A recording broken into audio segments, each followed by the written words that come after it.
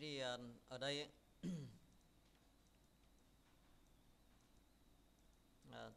tôi làm lại từ đầu cho nó mọi người có một số bạn là chưa nắm được.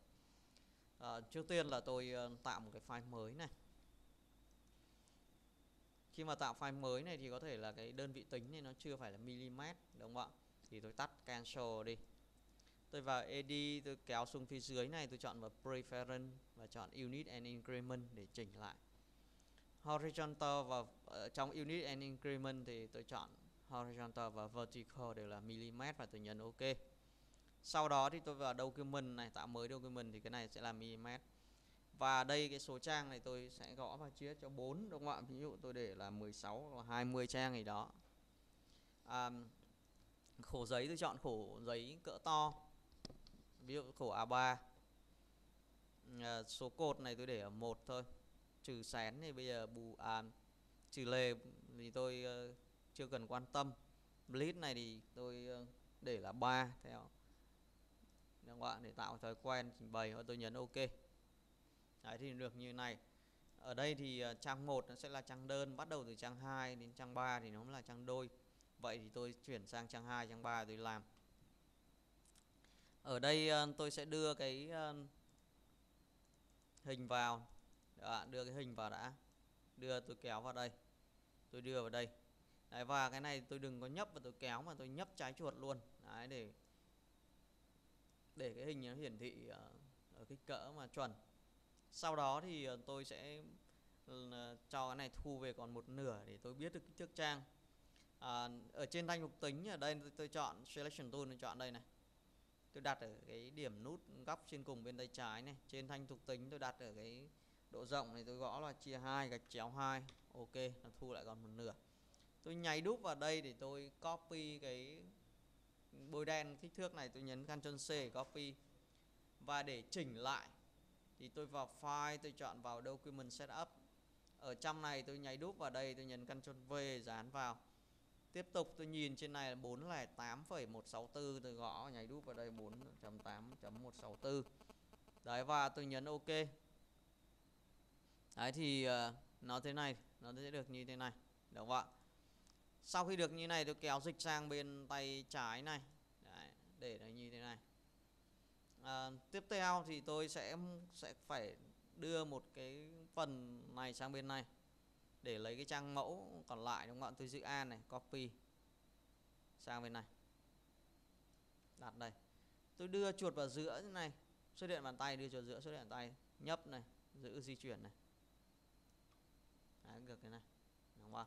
Thế bây giờ hai này cho hiển thị bằng cách tôi chọn này, tôi phải chuột đây, tôi chọn vào display performance, đúng không? Tôi chọn vào high quality display.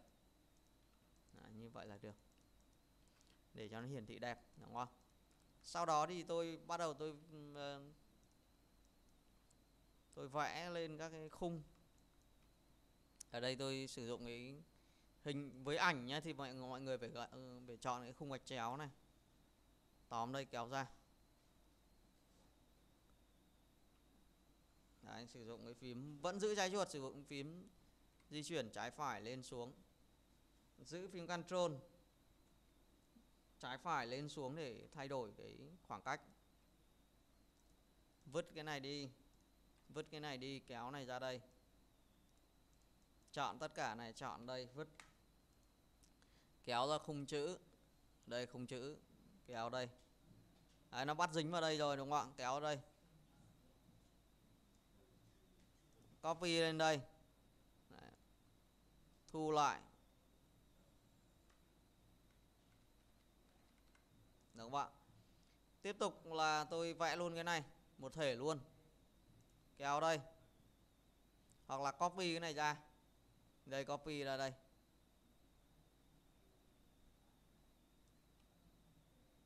kéo đây,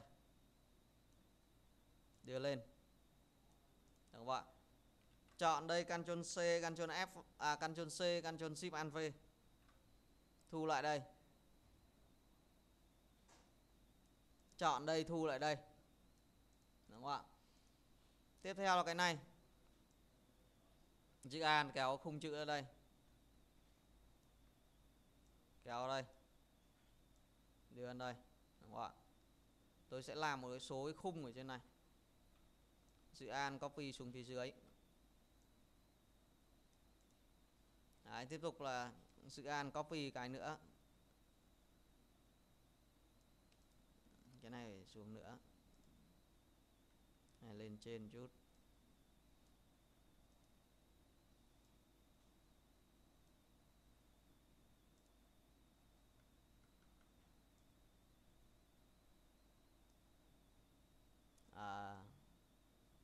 Kéo ở đây.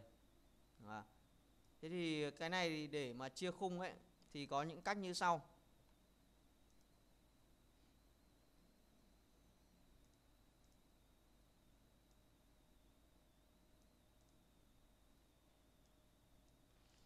Thứ nhất là bây giờ tôi chỉ để một cái như thế này thôi, đúng không ạ? Sau đó thì tôi giữ phím Alt, copy ở đây. Đấy, ví dụ như này. Sau đó thì tôi bắt đầu tôi nối cái này, nối. Tức là để nó các cái này nó nối với nhau, liên kết với nhau, nó sẽ chảy tràn qua. Cái thứ hai đó là tôi sẽ vẽ, chọn khung thì tôi vẽ đây.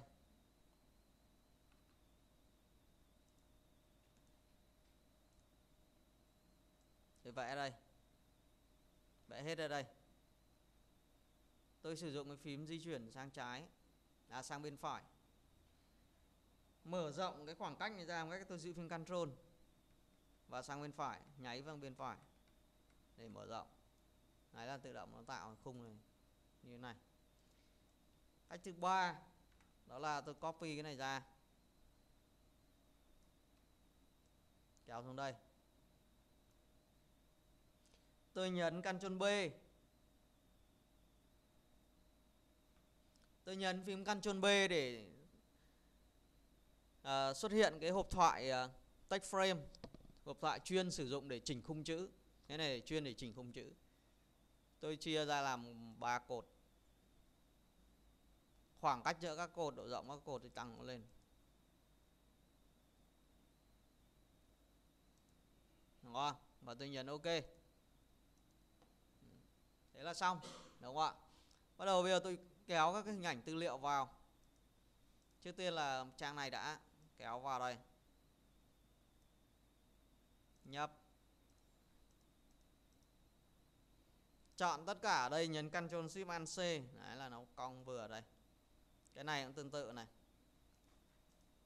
Đây, kéo sang, nhấp đây, đúng không ạ? Ctrl Shift Alt C. Đấy, vừa vặn. Bây giờ tôi kéo file Word vào. Đấy, lúc này là đưa file Word vào, thả ra, đúng không ạ? Kéo ở đây. Tôi nháy đúp đây, đúng không ạ? Kéo xuống, Ctrl X, nháy đúp đặt đây, Ctrl V, dán vào. Cái này Ctrl X, đặt đây, Ctrl V, dán vào. Sang đây. Đều bắt đầu chỉnh.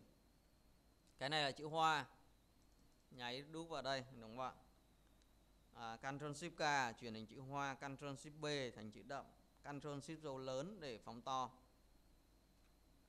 Escape để thoát, Ctrl Alt C để khung vừa chữ, đúng không ạ?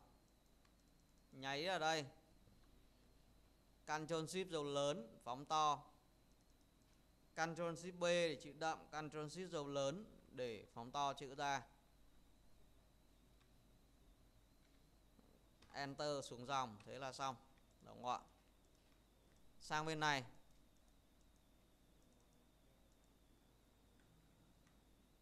chúng ta có cái này, đúng không ạ? Đây, vững vàng sau thì bao nhiêu đây, đúng không ạ? Tôi để cắt này, Ctrl X này, đặt đây, Ctrl V dán vào. Sapo, Ctrl X, đúng không? Đặt vân Sapo, Ctrl V dán vào.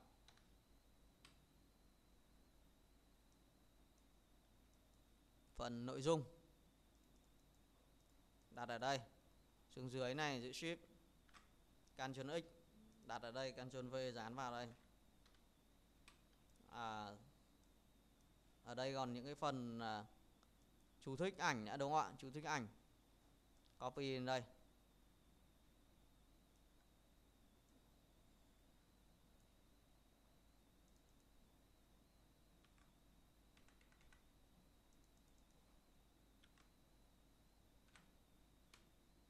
Đấy.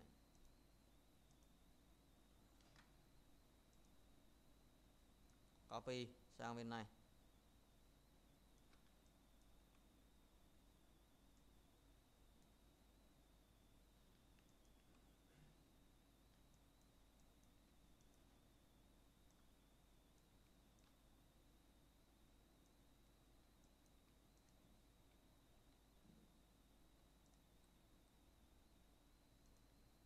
Chữ A này, copy ở đây.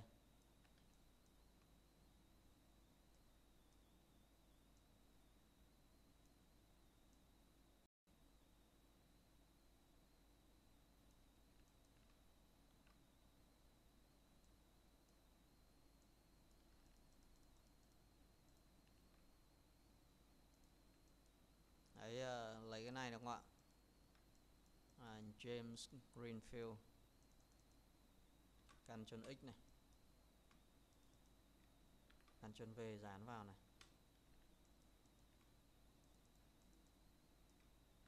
Cắt này. Nhảy đúp này, Ctrl V này. Nhảy đúp này.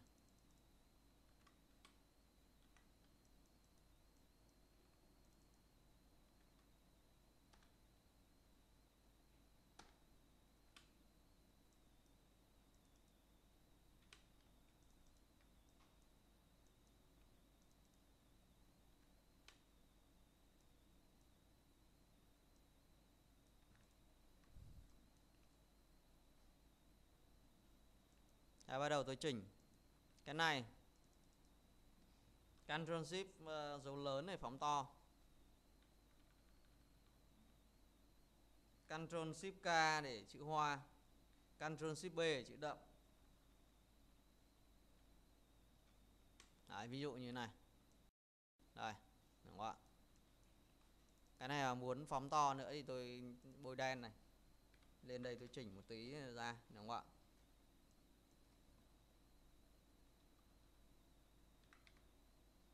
Đấy. Cái này Ctrl Shift B này. Ctrl Shift dấu lớn này. Đấy, phóng to ra. Cái này gọi là cái phần sapo. Tức là cái phần mà để người ta đọc, để người ta biết sơ qua về cái nội dung của bài báo đấy, đúng không ạ? Muốn nói cái gì.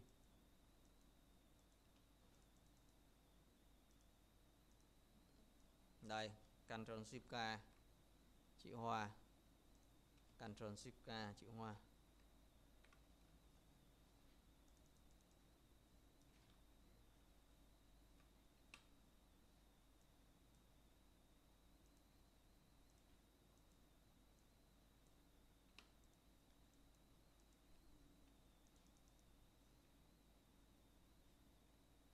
Bôi đen nhấn F6 này, chọn đây này.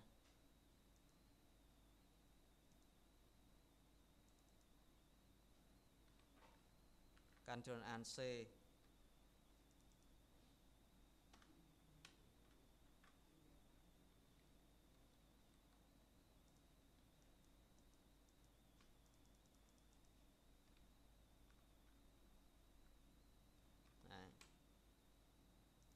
Nhảy đúp đây, Ctrl Shift B chữ đậm. Ctrl Shift B. Nháy này, Ctrl Shift B. Đúng không ạ? Nháy cái này nháy 4 lần. Đúng không? Đấy.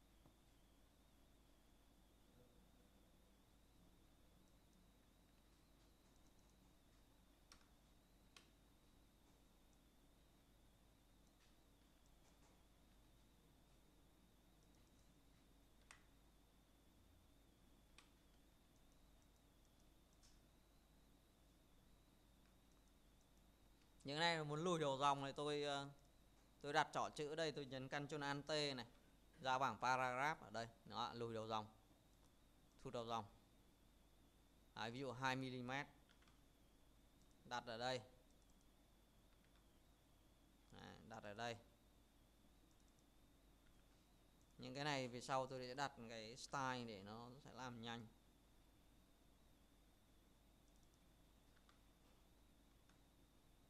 Nào.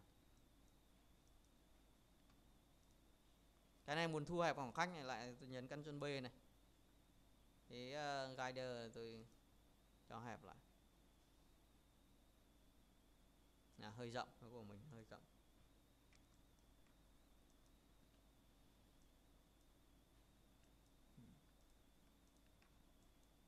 Cái này có thể co lên này, rất là nhiều cách để làm. Co lên thì tôi co cái khoảng cách này lại là nó sẽ co lên này, đúng không?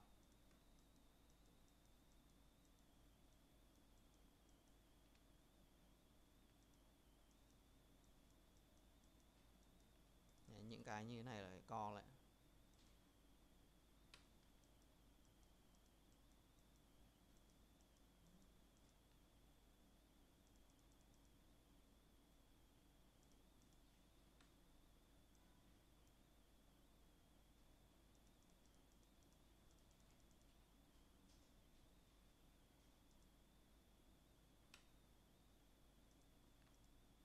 Đấy, như vậy là xong, đúng không? Tiếp theo là kẻ các đường thẳng. Tôi chọn công cụ này, kẻ đường thẳng này. Ctrl U đi, đúng không? Để nó bắt dính.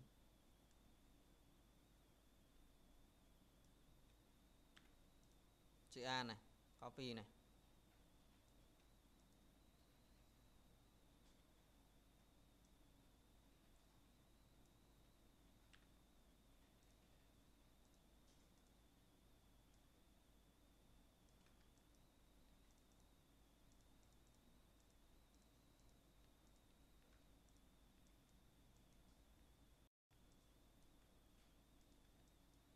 Đấy, và bây giờ tôi nhấn phím W, đúng không? W để xem. Đây là cái trang của tôi nha.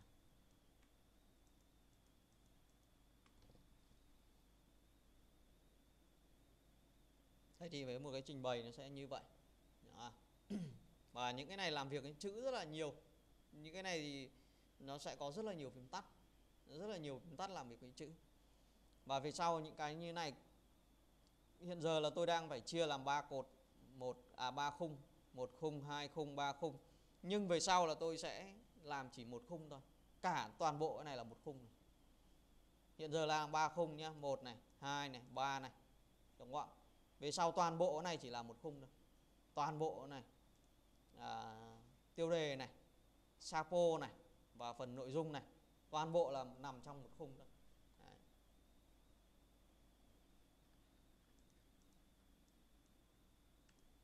Đấy thì đấy là các cách để chúng ta có thể trình bày một cái trang báo bằng InDesign.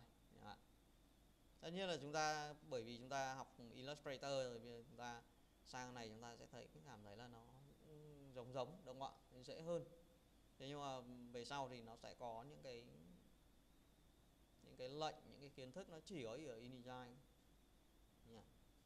Nó khác biệt hoàn toàn với các cái chương trình khác.